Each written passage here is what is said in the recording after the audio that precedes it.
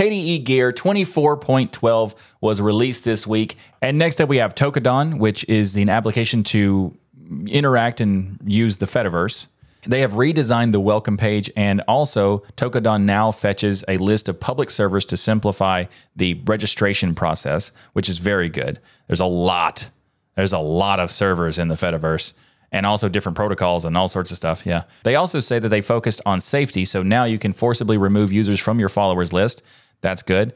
Also, a safety page has been added to the Tokodon settings to manage a list of muted and blocked users.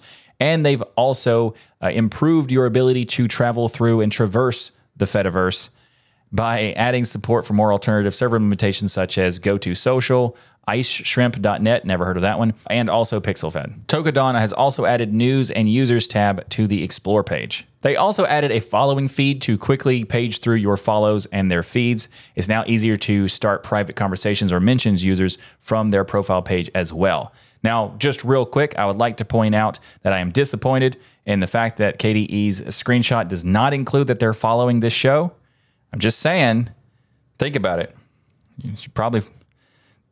No pressure. So if you'd like to learn more about what's in the new KDE Gears application suite for 24.12, I'll have links in the show notes.